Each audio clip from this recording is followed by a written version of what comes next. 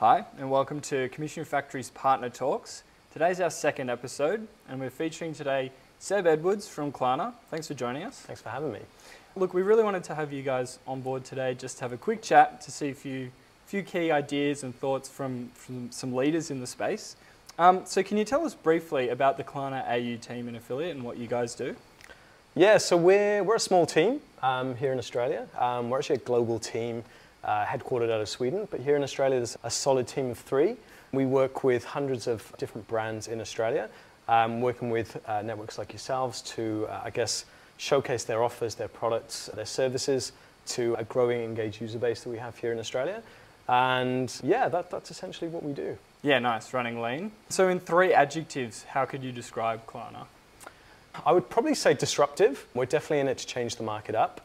Quirky, you may have seen our advertising campaigns, they're a little bit different. And I'd probably finish that with smooth. We're all about smooth payments, so that's how we do things. Yeah, love that. And look, what's your favorite thing about the affiliate industry? Look, I think the fact that the affiliate industry or the affiliate channel is a really low cost comparatively to other channels, and also easily scalable channel. Working with networks like Commission Factory to get brands out there and get them coverage. I'm also really, over the last few years working in the industry, really pleased and proud to see how far it's come as, a legitimate and focused channel for different brands. Yeah, it's come a long way. It's really exciting. It has come a long way, yes. Look, what makes Klarna stand out in your eyes? Klarna, what do we stand out for? I mean, there's so many different things, but I think the fact that we're constantly challenging the status quo, we're really trying to change up the industry in terms of not only banking and finance, but also the publisher landscape, and beyond that, the sort of tech and marketing space. We've acquired quite a few businesses over the last few months to, make Klarna an end-to-end marketing solution. Yeah. So we're really trying to change things up and become more than just a BNPL. Yeah, fantastic. And so I suppose on top of that, why would advertisers really want to work with you guys? I think you've got a lot of solutions. Is there anything in particular that you really wanted to push forward? Yeah, look, I mean, we've got to date globally probably around 150 million users across all the different markets we work in. And I think the fact that we have such a loyal and engaged user base really plays strength to the different brands that we work with. So we work with a lot of global brands that work in different markets, and we can help them to either scale or grow in those markets.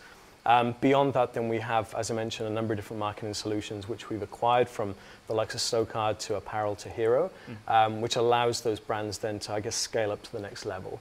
Yeah. So we really offer the brands that we work with more than just payments or affiliates. There's so much more to it. Yeah, cool. And so what does an average day for you, a little bit more personal, what does it look like for you at Klarna?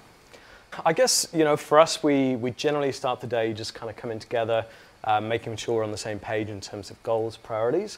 We generally like to sort of, work hard, play hard here at Klarna. So, we'll smash out a few hours of work and then get a long lunch in and kind of celebrate the wins. And generally then closing out the day, we'll check in with our teams in Europe. And depending on the day of the week, we celebrate what's called Fika, which is a Swedish celebration where you come together, you have a coffee, you have some drinks, you have some food, and it's a real great way to, decompress through the week and kind of switch off a little bit. But yeah, that's a typical day. Yeah, nice.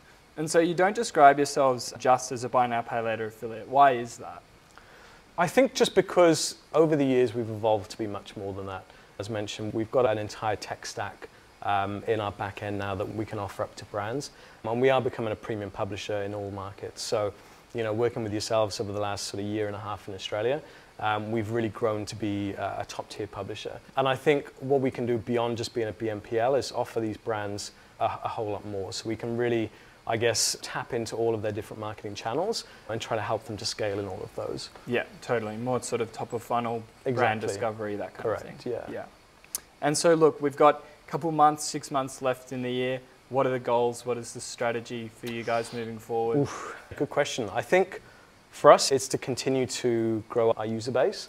That's a key focus for us. Beyond that, I think just building on existing relationships with networks, brands, agencies, and also to get out there and try and bring new brands in, obviously. And also a key focus for us here in APAC is to grow into Asia. So we've got a lot of growth plans for the next few months and hoping to really establish in some of those key markets in Asia. Exciting. Sounds good. Look, a few quick rapid fire questions to finish off today. Look, what's your go-to hype up song? I would probably say go-to hype-up song would be, I mean, Eminem, you can't really go far wrong. Probably Superman, I think it's probably one of my go-tos. Yeah, fair play. Yeah. All right, different left of field here. Favourite cocktail? Favourite cocktail, espresso martini. How can you do wrong? If you could go or be anywhere in the world right now, where would it be? I think South America. I was there a few months back. Really want to get back out there. So post-COVID, I think that would be a dream. Yeah. Get out, get to Patagonia, get a camper van. That's the dream. Yeah. Love that, yeah. And look, what's the favourite thing to do more local in Sydney?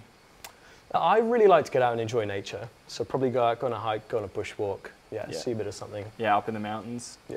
Biggest pet peeve? Slow walkers. Oh, Slow walkers. Stuck behind them on the sidewalk, out of the way? Yeah. And look, last one, unpopular opinion.